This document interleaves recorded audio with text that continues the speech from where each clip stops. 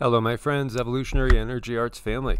Welcome back. Welcome back, guys. So, for quite a while we had been talking about the election day asteroid that was going to buzz the Earth. Well, turns out we had a bright fireball meteor confirmed over central Alabama. And nobody's hurt that we know of. No, nobody's hurt. Actually, it's more than just even central Alabama. If you look at the map, you see people all over Alabama, even into Mississippi, up into Tennessee, over by Atlanta. A ton of people saw it as well. Even going into the upstate of South Carolina, all the way over to Charlotte and Roanoke. Boy, it sure made itself known.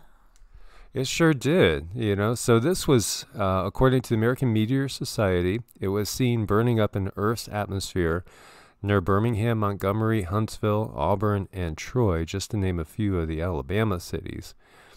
The most concentrated area reports came from around Atlanta, Georgia. And that's likely due just to the simple fact that there's more people in Atlanta than these other cities. And there's video here. You can see it flying by. We've had an awful lot of these fireballs. It's been really ridiculously busy. It has. So the actual path of the bright meteor was just east of Birmingham.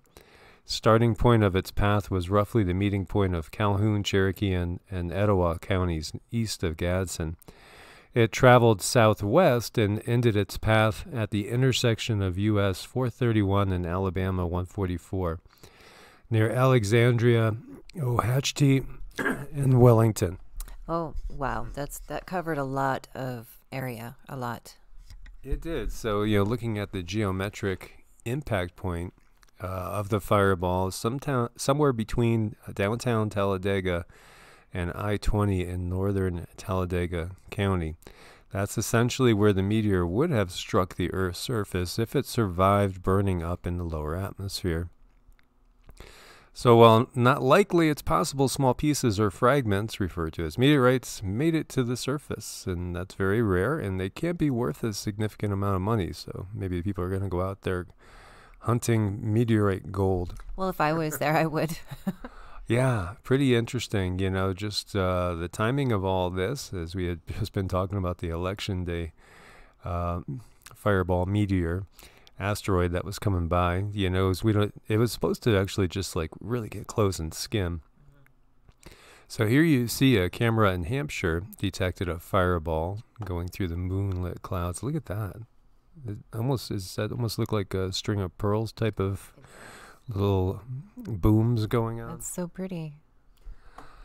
Very interesting. And then we get this report at space.com that a fireball that made it to the ground, crashed in Michigan, holds extraterrestrial organic compounds. No, that's exciting. That's exciting stuff. So it just seems like more and more they're dripping out disclosure information, and they keep doing this. Like, you could find something every day on disclosure if you were to look. Oh, there's tons. There's tons. And what's confusing things, too, is just the amount of stuff that's up in the sky nowadays, with all the satellites that are going up in the sky. And then, of course, we have Space Force, the secret space program, which has been going on for so long. And you got to wonder, all the drones in the sky, it's all, it's busy up there. It's really busy up there. And then we get this, and this reminds me of some sci-fi movies that might have grown up with in the 60s and 70s, where like a meteorite will crash and then there's something in it, like the Blob, right? You guys remember the Blob and all? Well, how about just the thought that what if there is organic compounds that are not from Earth that come in, and all of a sudden, something interacts? I mean, what if there's, viruses and bacteria in there? And, does that happen on a regular basis? Is that how some mysterious diseases have come in the past? Or even things that maybe will trigger different changes in the evolutionary path of what's on the planet even? Yeah, that's what I was thinking, is things might trigger evolution. Yeah, well, it's really fascinating. So, yeah, definitely organic extraterrestrial compounds that landed in Michigan with this meteor. Now, this video is curious, and it kind of reminded me of the one that we saw in New Jersey that everybody said was a blimp after it, but this looks a little different. This is in England. This couple's driving, and you see this light. Now, cigar shape, and I'm thinking it looks more cigar shape. A lot of times that's not necessarily a good craft. Like this tweet is hoping it's a Pleiadian light ship. And you could see as you get closer, I don't know. Cigar shape, a lot of times that's associated with the DRACO. Yeah, it could very well be. Well, what's your vibes? It was strange. I didn't. It was like scrambled information I got. I want to believe that it's a good ship, but deep inside, I feel maybe it's not. Yeah, well, of course, we've talked about it so often that the military and the militaries of the world, of course, we've, have all these stories and legends of Eisenhower meeting with some Greys, Hitler meeting with some Nordic ones that were under DRACO control, reptilian control. Interesting, I think there's going to be a lot of things coming out here.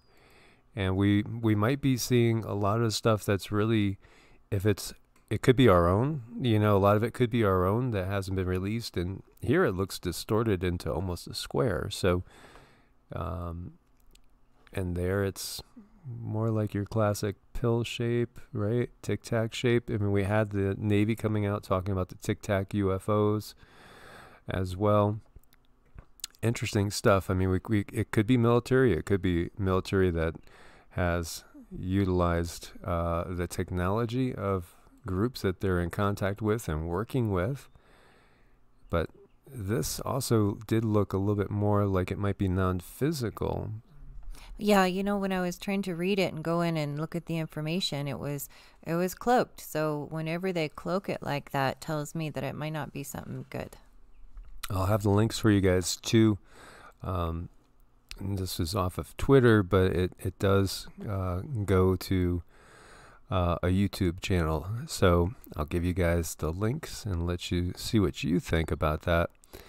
And so then we have a mysterious drone that was photographed over California. And here they're trying to figure out exactly what it is. And it was up there pretty high. They figure it had to be up there at least 25,000 feet. And again, we're going to be seeing all sorts of stuff now. We are going to be seeing tons of stuff. Possible photo of the highly secret RQ-180 aircraft surfaces online. And it was taken in daylight, as you could tell. And this unknown aircraft was flying above California City in a racetrack pattern. Interesting. It's not so secret now. No, I know. And so, they say it's not like a typical stealth bomber. It doesn't have the sawtooth wings to it, although it does kind of have that V front shape. It has a bow shape to it, yeah. Yeah, the bow shape to it. And again, these RQ-180 drones may be as large as 130 feet.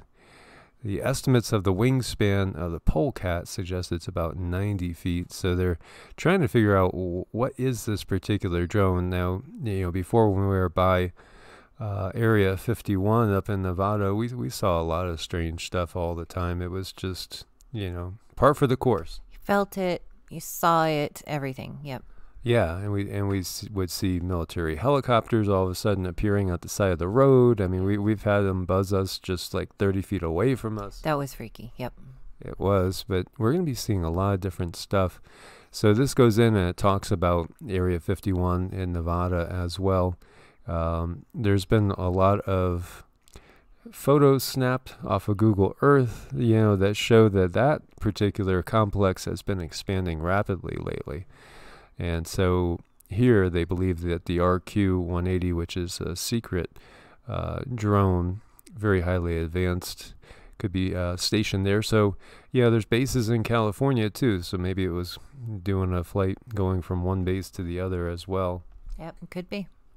And of course, with everything going on military-wise with all the tensions as well, there's been a lot of military exercises. Like as we speak right now, there's a joint military exercise going on off the coast of India between the United States, Japan, Australia, to send that message to China about expansionism. And of course, then we have, today's the big day, as everybody knows. It's that election day. The other thing we're getting is a lot of scientific studies coming out talking about habitable planets and things. And this is a study, and this was first published in Smithsonian, but this is the actual study paper right here. And it gets into the Kepler mission, and it's a slow trickle, because they're talking about rocky Earth-like planets in habitable zones, and they're common. They're very common, just strangely enough. Yep. Yeah. So this is another study that's coming out, and it's all about the occurrence of rocky habitable zone planets around solar-like stars. Ones that are very similar to ours, from Kepler data. And, conclusion is, again, we are nothing absolutely unique. We are probably fairly typical. As we know, our star is fairly typical. There are some stars that you could fit hundreds of thousands of our stars inside of. But then again, that doesn't necessarily mean that those gigantic stars are more habitable. Often it's actually the red dwarf, the red giants that have a lot of planets in habitable zones. But it's just, again, it's more of this trickling out of the information that allows us to put two and two together, and we're not alone. No, definitely not. And some people's their bubbles are going to get burst, I think. Well, yeah, and I do think it's likely that we'll have complete admission, in many people's lifetime, as well as the really good possibility of, being introduced to perhaps, some sort of extraterrestrial being out there, maybe on the White House lawn. I feel something like that's going to happen in our lifetime for sure. It does feel like it. So, guys, I want to thank you for your support on Patreon as well as Ko-Fi, because we definitely couldn't do it without you guys. As always, God bless and namaste. Namaste.